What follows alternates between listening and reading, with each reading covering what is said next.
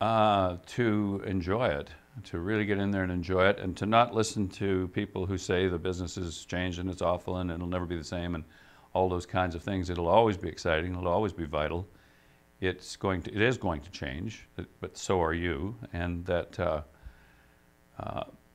I think that it's probably one of the most enjoyable things you could do for a living, given what I've seen in my years. The other options, lifeguard at Conopoli ain't bad.